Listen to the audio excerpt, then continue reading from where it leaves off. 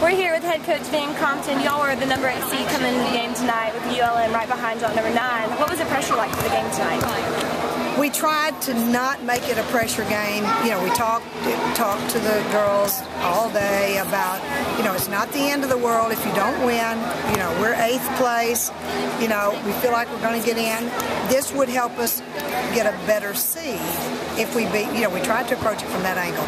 But I don't know. It seemed like to me they played really tight and didn't buy into that. So, you know, a lot of times that happens.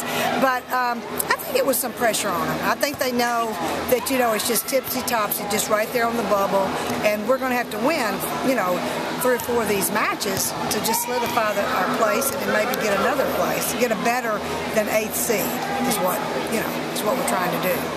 But I think they felt it, don't you? Yes. I do too. Congratulations, Thank you.